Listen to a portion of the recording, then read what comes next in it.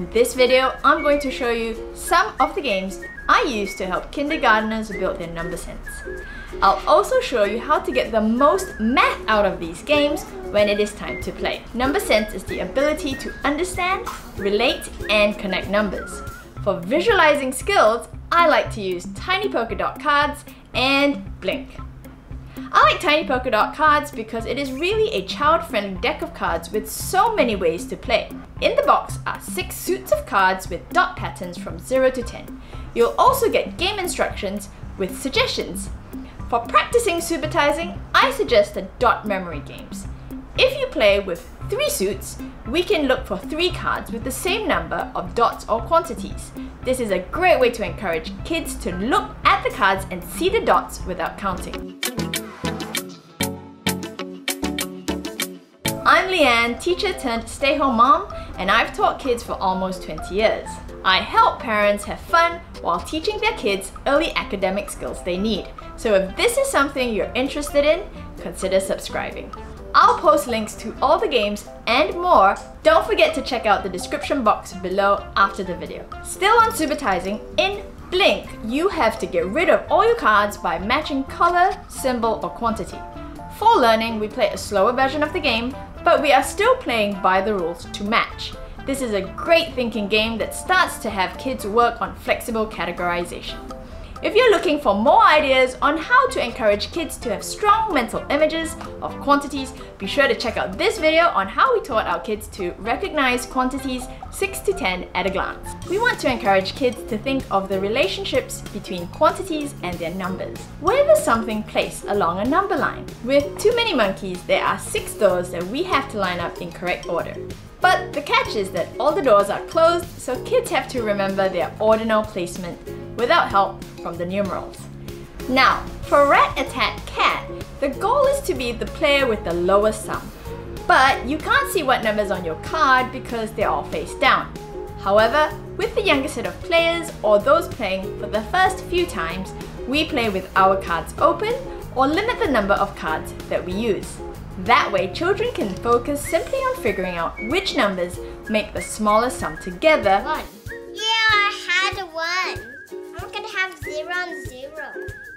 If kids are further along, I also like to use RUMMIKUB. This game is about building number order. But what I like about it is that kids have to move around number tiles in order to place all their tiles in the correct order in the playing area. Sometimes they make sets of 3 first in order to start laying the tiles, or they break the number line to gain tiles to make a set. This game is a great demonstration of how numbers are symbols that can be manipulated, an important concept to understand in algebra. Hey, if this has been helpful to you so far, make sure to click the like button. The next thing to consider in number sense development is identifying and extending patterns. For now, we start with images, but that pattern recognition will follow through on numbers later on, for example, in multiplication tables. One of my favorites is QWIRKLE, because it is really a set of tiles that you can use in such a variety of ways to introduce the game to your kids. At its core, kids have to match tiles either by shape or by color, across the row or down the column. But for starters, you already have a great set of manipulatives to build endless patterns. And of course, you can definitely scale up to full play competitiveness. The other versatile game is Q-bitz Jr. You have 16 cubes with 6 different sides. The game comes with cube plates and 60 different pattern cards. It's great for spatial reasoning, pattern identification, and attention to detail. When I introduce it to the young ones, we play with the cubes and make patterns and pictures they can follow first. Later on, I introduce the pattern cards. Back to number sense. I want kids to be familiar with working with unknowns and feel comfortable manipulating them. So these games I'm going to share with you give the kids the practice of estimating and learning how to make informed guesses. Haba's Rabbit Rally and Melissa and Doug's SUSPEND Jr. are great games to do this. I've picked these 2 because they also cover distance and weight that is something rarely addressed in other games. In Rabbit Rally, you are a rabbit trying to cross a body of water to get the carrots by balancing lengths of wood on your rocks. You have 6 lengths to use, but you are limited by the color you roll. After you roll, but before you pick up the bridge, you have to make your best estimate of how far or near to place one rock from the other to maximize the length of the bridge in the correct direction you want to go. Now, the key to achieving playing with unknowns is to make sure you're only looking at the bridges before determining your length. Make sure not to touch the bridges until your rock is down.